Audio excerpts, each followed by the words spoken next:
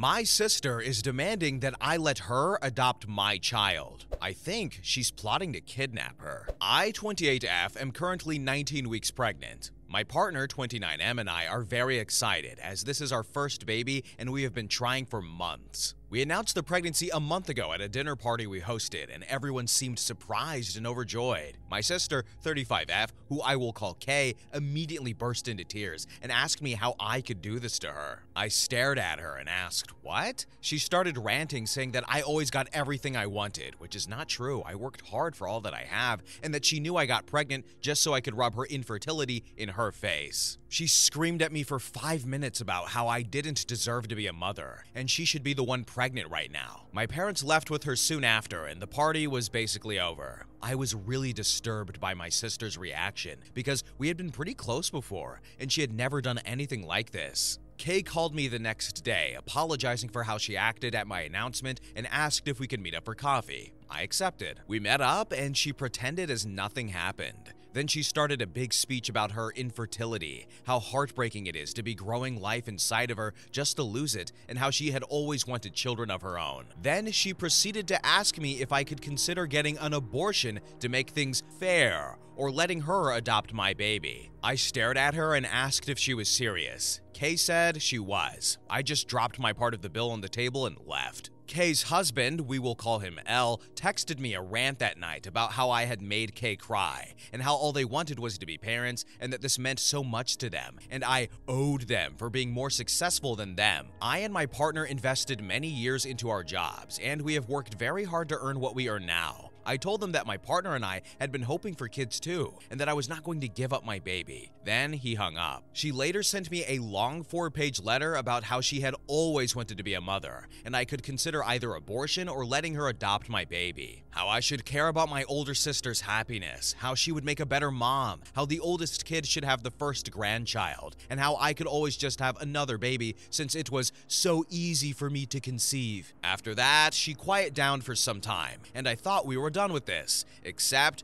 it wasn't. She posted my sonogram on her Facebook and captioned it, "Elle and I are expecting. We can't wait to meet our little princess." I was seeing red. I texted her and demanded she takes the post down. No reply. I texted Elle. No reply. So I called my mother and told her what happened. She was able to make Kay take the post down, luckily enough. Kay has called me petty for calling my mom and has continued to demand I give up my baby. I sent her a letter explaining that I had enough of her nonsense. I am keeping my baby, and that I recommend she get some help. I added that if she continues, I will not hesitate to call 999. This weekend, however, was the absolute last straw. My mom and dad have the spare key to my house, and while she was over at their house for brunch, she took the key. While my partner and I were at work, she broke into our house and stole all the clothing, blankets, nappies, bottles, and pretty much any other item we had bought for the baby, except furniture. It was later returned after my mom found it in her car. I called 999, but they told me I couldn't do anything because I had no proof and because it was all returned. My partner and I are moving in April, but I'm still scared my sister will find out where we live and take my child. I get that she's upset and jealous due to her infertility, but that shouldn't mean I have to give up my baby. My parents know about this, and they have been doing their best to get her some help. She doesn't want to adopt because she wants a child that's her own flesh and blood. I'm due in August, and the stress she's causing cannot and will not be good for me or the baby. My partner is looking into a cease and desist letter. Is there anything else I should do or say?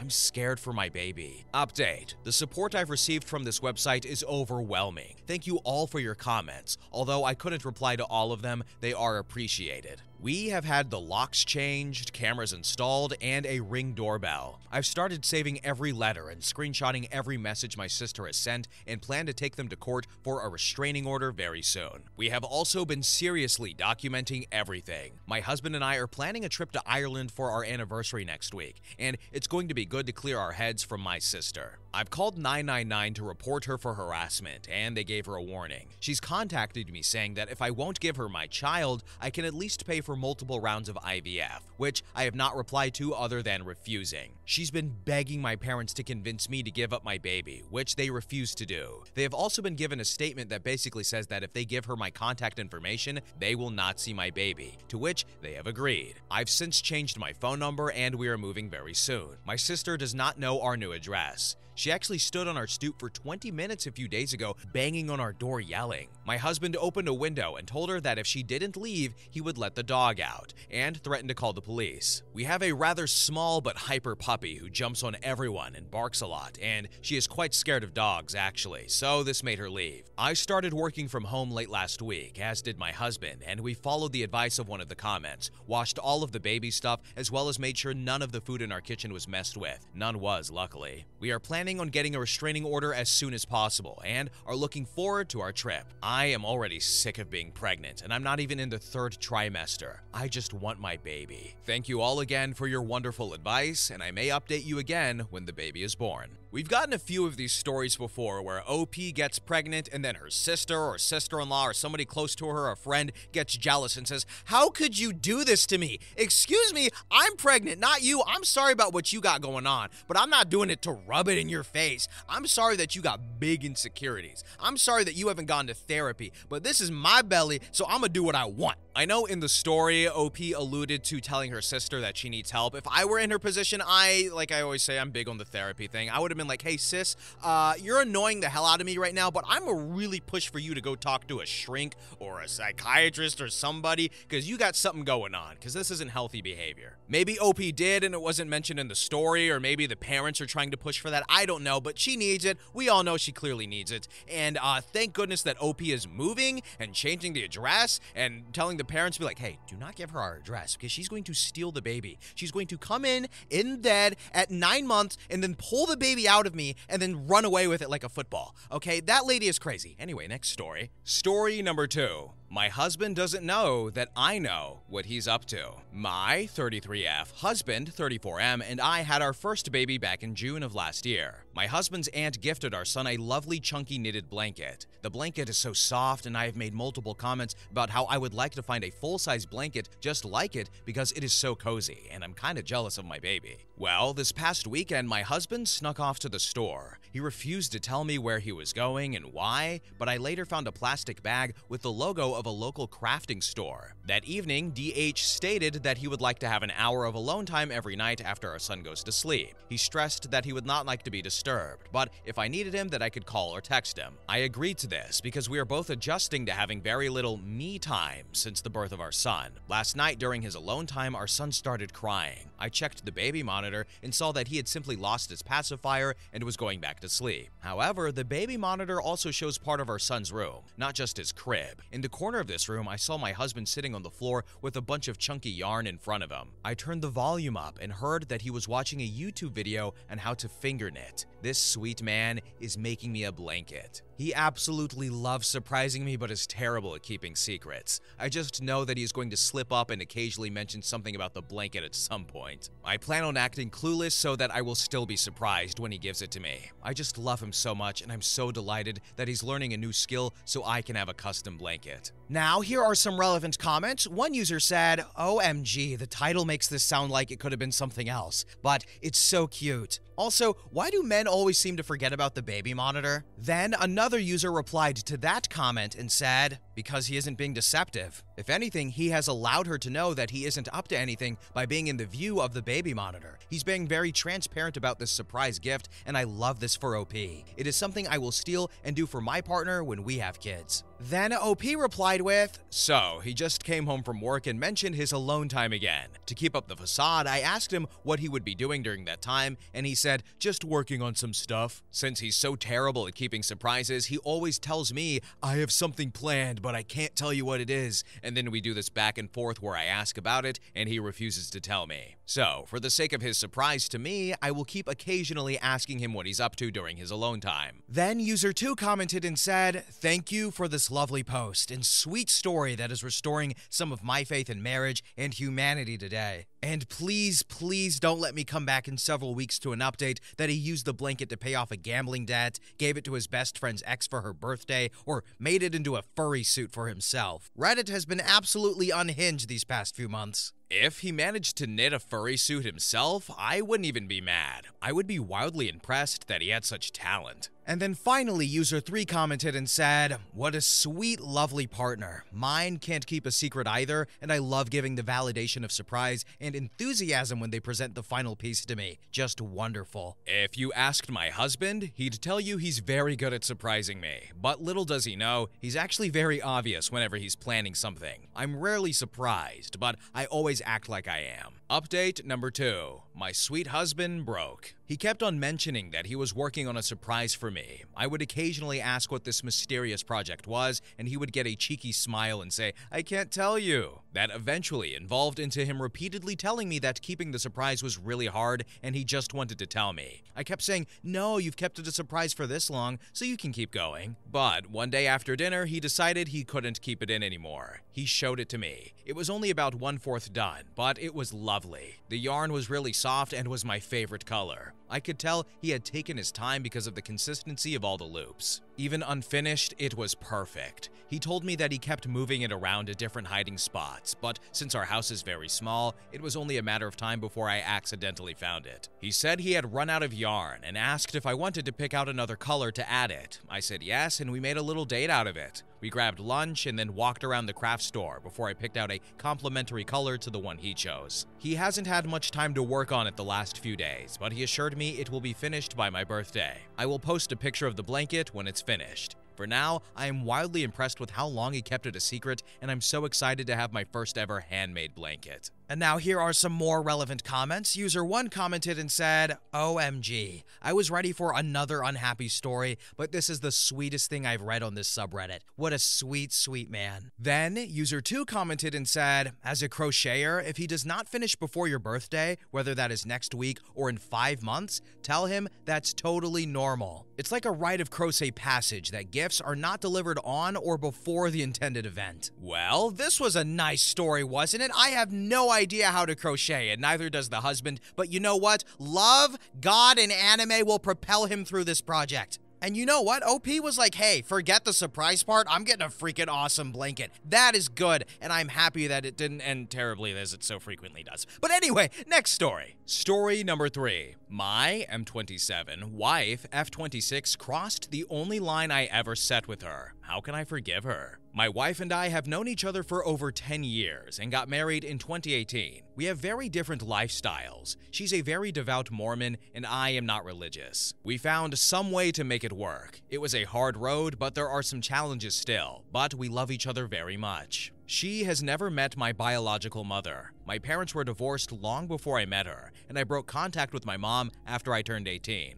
My mom was extremely abusive towards me growing up. She physically abused me and my sister regularly and tried to frame it on my father. She was able to manipulate a doctor to give me multiple medications growing up, and she would steal the meds. Her dirtbag boyfriend also tried to be abusive to me too. I cut my losses and cut all contact with my mother and her family. So did my sister. My parents, dad and stepmom, didn't approve of my wife at first because of her religion, but they get along now. When my wife asked me when she would meet my mom, I told her she never would. She's a violent and terrible woman, and she has no place in my life, and I don't want her involved in ours. I also told her not to contact anyone in my mom's family. Well, recently my mom showed up at my work, which she had no prior knowledge of. It got ugly, and police had to be called to remove her from the property. It was such an embarrassment. When I got home, I told my wife, and she just had her "oh crap" look on her face. I asked what that was about, and she confessed she reached out to my mom and told her where I worked because my mom wanted to make amends. My wife's beliefs are that everyone deserves forgiveness and doesn't believe something could be unforgivable. I told her that violated the one thing I told her was out of bounds and didn't even tell me until crap hit the fan. She, of course, has been apologetic. I told her we'd get there, but I needed to get through it. I've been sleeping in the office at home, and we've barely spoken since. We are supposed to travel to her parents for Thanksgiving, but I'm really considering staying at home with the dogs so I can sort myself out. I'm not sure how to get over this. Edit. By the way, she has met my stepmom. My wife is fully aware of what my mom did to us. Now here are some relevant comments. User 1 said, "Do you have or plan to have children? Is she going to use her stubborn beliefs to expose them to abusive people? You really need to think long and hard and don't sweep this under the rug." We don't have any children. She really wants them, and we've only recently started trying to have one. Because of my experience, I'm genuinely afraid of being a dad. I wanted to make sure our marriage would last, and I wanted us to be older and enjoy time together first.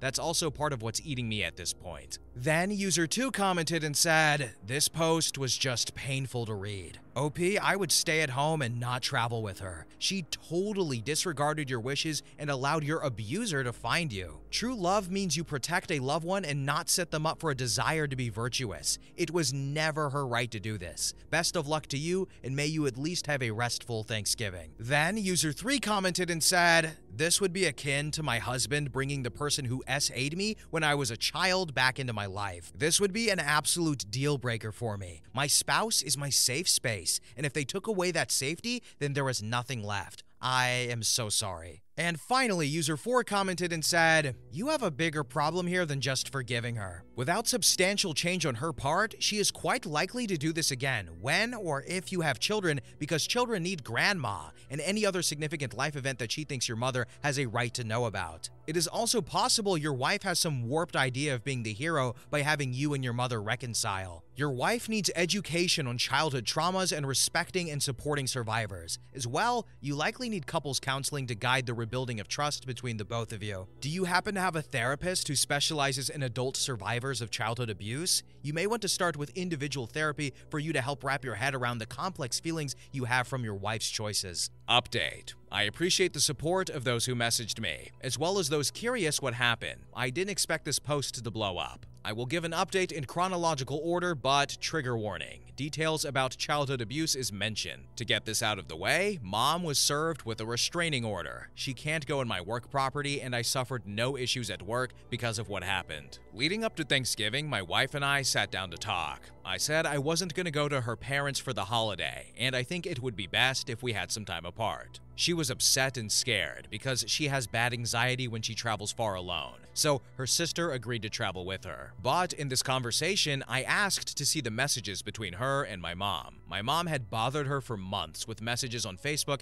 asking how I was doing, if I was alive, and saying she doesn't get to hear from her son, etc. That part is what got my wife to reply with an update on everything. She mentioned what I did at my work and named the place, which there's only one location in our city. I knew she had been reached out to, as me, my sister, and her husband all had, but I didn't know she was constantly harassing my wife like that. And in the time between my mom showing up and this conversation, my mom sent several messages accusing my wife of setting her up and keeping her son from her, and those very pleasant messages. She went to her parents' place. I made burgers and hung out with the dogs on Thanksgiving. I went over to my dad's that Friday, while everyone out there was out doing Black Friday things. We hung up the Christmas lights and I told him what had happened. Oddly, my dad didn't have much to say. He asked what I was gonna do. I asked him for a specific file he had, and I told him I'd show her the file. Wife comes home after almost a week, and the day after, I sit her down and we have a conversation and I pull out the file. She clearly didn't intend what happened, but she asked if I was divorcing her. I said no, but she needed to have told me what happened and or have blocked her. If she had insisted on messaging my mom, I should have been involved to make a more generic message. At this point, I opened up the file, put it in front of her, and she went completely pale. In the file, there were pictures of me the night my mom gave up custody. What happened was, we got into a fight over my grades in junior high. My mom started hitting me repeatedly, to the point where her nails had started to cut my face. At this point, I was big enough to stop her. I caught her wrist and I twisted it just enough to where she stopped and ran out of the house. The police were called because my mom said I broke her wrist. I didn't. My dad picked me up, took the photos of my bruised and cut face, and my mom released custody to him. A few of these cuts left scars that are still visible on my cheek and sideburn area. After explaining what she was seeing, and she looked through what was in there, I told her she needed to understand she opened the door for my mom to have done this to me again. To my mom potentially doing that to her, and if we had any kids, they'd be at risk for the same abuse. Because my mom hasn't changed. Her messages were the master manipulator going after my innocent wife. She said she didn't know it was that bad, and she didn't mean for that to have happened. I said we needed to go to therapy as a non-negotiable, and she agreed. I caught some heat from her parents for showing her the file. Her parents had me promise them I'd protect her and not ruin her innocent view of the world, which I suppose is the way to word it. She had a very slow grasp of real-world things that weren't very present in the church upbringing. Although they actually agreed she shouldn't have responded to my mom, which was surprising. I did do some solo therapy before we did our couples therapy. She was a little upset because I was distant during the holidays, like I wasn't there. Apparently, I had some kind of repressed or undiagnosed PTSD, and I began disassociating again after that happened, and that was why I didn't seem like I was present. I feel like we are making progress. The therapist said my wife had this subconscious desire to fix things and make her perfect family because of some issues her parents had and some issues on both sides of her family. So that was likely why she responded without checking with me. We have stopped trying for a baby for now, which she is devastated about presently because one of my stepsisters announced that she's pregnant and it really kind of hurt her because she really wants to be a mom. We are spending time together again and sleeping in the same bed. She's tried really hard to make it up to me, and she's been trying to read more about abuse and understanding those things, which is hard for her. We tried to get things back to normal throughout Christmas and New Year's. Presently, we are doing our therapy every 2 weeks, and I see my therapist the weeks in between. Thinking back, showing her the file with those pictures may have been a step too far. Our therapist said it was probably a lot for her to take in, but I said it in our session and I said it in the night of. She needed to completely understand what door she opened and what repercussions could have come from what she did and what could happen to our theoretical children if she wants to open that door again. I'm not sure if there was any alternative to showing her that file, but I think she understands what I really went through. Now my wife will sometimes rub the scar lines on my face and just give me this strange look. She never questioned those scars before and she just looks at them like that sometimes.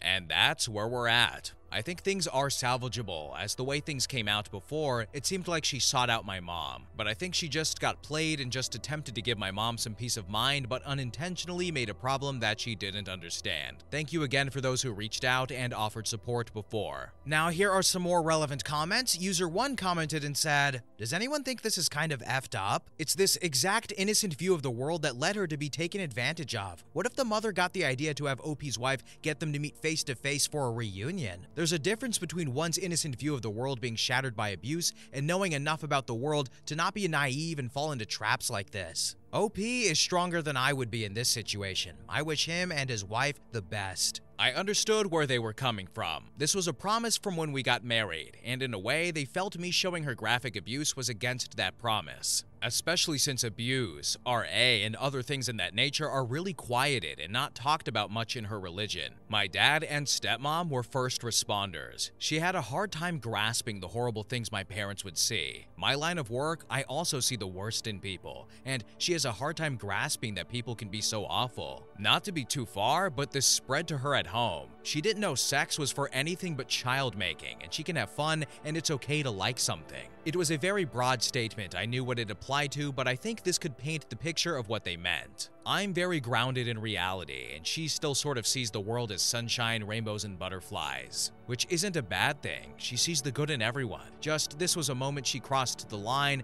and lacked good judgment. And then finally, user 2 commented and said, "So, has she agreed to go no contact with mom and never pulling that again?" Yes, my mom is blocked and she knows not to talk to her. Plus, she became the target after things didn't work out. So she now knows that she needs to immediately block her, and she's verbally said it to me and in therapy. Story number 4. Now I have won my husband back, I am leaving him. I have secured an apartment for my baby and me, and I've put everything in order and prepared for custody, shared or otherwise. I have divided the money and transferred my share to a third account, and it will stay there until the divorce proceedings and the division of the assets. I found out that my husband was having an affair while I was postpartum. I thought that I would die because I love him, and it felt like my heart was broken into a million pieces. I knew that it was over, but my curiosity got the best of me. I wanted to know why. What was it that she had that I didn't? Did he love her? I started reading his text and everything was there. He felt like he was alive again. He was happy and excited. She is single and childless, so she had all the time in the world to make him her priority. He felt seen and desired by her. I was confused because even with life coming between us, he was always my love, and I made sure he knew that every day. Still, it wasn't enough. I read thousands upon thousands of messages between them, and I started being everything he fantasized about. In the beginning, it felt weird, and he was confused, but I just went on. Every time he made plans with her, I found a way to make him stay, or I made sure that I sent him exhausted to her. The messages became less and less frequent, and the passion and excitement subsided. Soon, answering her became more of a chore. The complaining started and him pulling away. He was happier at home and he couldn't wait to come home. He started texting me again during the day. The sweetest text messages of how he missed me. His old self was back. One day, what I hoped and waited patiently for happened. He ended things with her. He told her that he loved me and that now everything was great again. Her services weren't needed, in other words. I felt relief and finally I could move on. Now, I am preparing for my divorce. He will get the papers the day I leave for my new life in my new apartment. I know I will get a lot of hate for this because I have neglected my husband and pushed him to seek solace in another woman's arms when I apparently couldn't give him what he sought all along. And believe me, I will bear the guilt of this for the rest of my life. In my defense, I didn't do it intentionally. Our lives had just been altered drastically and I was trying to navigate this new and exciting existence. I was immersed in this new kind of happiness that I thought I was sharing with him, and I was trying to get to know my new body that I couldn't recognize anymore. A real scary feeling, but he could have come to me with his hurt. He could have talked to me about his suffering. He could have tried to make me understand, but he chose not to. He decided to deceive me, to deceive us. He ruined our love, our future, and even our history. Nothing was, is, or will be the same ever again. Now here are some relevant comments. User 1 commented and said, I would have immediately raged at him and noped the F out for not only cheating, but cheating while I just had his baby. But I always applaud petty revenge. You didn't neglect him. He got you pregnant and then started banging someone else. You're not neglecting someone if you're unable to do the same things as you could before you had a baby. You were being a mother, and instead of being a father, he was getting his rocks off. I wish you the best, and I hope you have screenshots of all the evidence of the affair so he can't act like it came out of nowhere to others. I just felt ashamed that I lost my love, and I guess it made sense that I wanted to win him back. I guess I see what you mean though. Then user 2 commented and said, in the end, after all of this, I hope you are truly happy. I am. I'm sad about the fact that he wasn't the one I would spend the rest of my life with, like we dreamed, but on a general level, I am happy. I am blessed with the most amazing little boy, and I am still young and beautiful. I have so much love in my life and many supportive people. Romantic love will come. And then finally, user 3 commented and said, just a heads up, moving money around prior to a divorce makes it seem like you're attempting to hide it, and may bite you in the butt during the asset division, especially if he does a discovery period. I am not hiding the money. It's still in my name, which means it is still a part of the estate. I don't want him making a withdrawal and making the money disappear. He can't access my account. Update. He always loved April Fool's Day. I feel a lot of guilt and guilt-related pain. I know what I am doing is so cruel, but I guess I will just keep going with my plans. There's no turning back now. Whenever I feel like crap that I am the bad guy, I just remember their conversations. No, I am not the villain here. I will end the marriage, and I will tell him that it is because we aren't compatible anymore. Let him think whatever. I have decided maybe I shouldn't tell him that I know about her. Let him run back to her once he realizes that I am really gone. When my baby is older, we could tell him that we got an amicable divorce. No hurt or hard feelings, two people who fell out of love. My boy doesn't need to know his daddy broke up the family. It is okay, you can hate me. Now here are some relevant comments. One user said, why are you feeling guilty, OP? He's the one who cheated and is reaping what he sowed. Because I am bitterly plotting behind the scenes and won't give him a chance to explain or apologize. Then user 2 commented and said, I apologize for going off into another lane here, but what in the absolute hell are these hundreds of thousands of women doing engaging in affairs with married men? What is there to gain at all? Who is raising these girls? Is this the Twilight Zone? I'm honestly needing some answers here. Well, I can only speak from the messages I have read. She is in love. He just happened to be married. I am an obstacle, a nuisance, so I guess it is love. And finally, user 3 commented and said, he was fine plotting behind the scenes to hook up with another woman. No need to hear empty apologies for something he wanted and didn't regret doing. That's exactly it. I don't want to hear apologies and excuses. So I'm curious, if you guys were in OP's situation, would you pull out the screenshots and be like, bam, I know what you did? Or do you just want to avoid the confrontation and be like, look, I don't want to hear it. I don't want to hear your reasoning. I'm done. I'm moving on. Bye-bye. What would you do? I'm curious. Me, I don't know. I would bring it to their face and then walk away. Or, I don't know. I just want them to know that I know. Like, I have to let them know. Because you ain't gonna cheat on me with my hot bod and great personality. You're not getting the last word. But good for OP. She realizes that she needs to leave this person. She's going to leave this person. She's starting a new life. Maybe she'll go to therapy and address some things that's going on. I'm sure she probably has some emotional trauma or whiplash from this. How can you not? But I feel like in the long run, things are probably going to work out for her. But we are at the end of the video, and you have won a free cruise. No, you haven't. I lied. I apologize for that. But anyway, guys, thank you so much for watching, and have a good day. Bye-bye.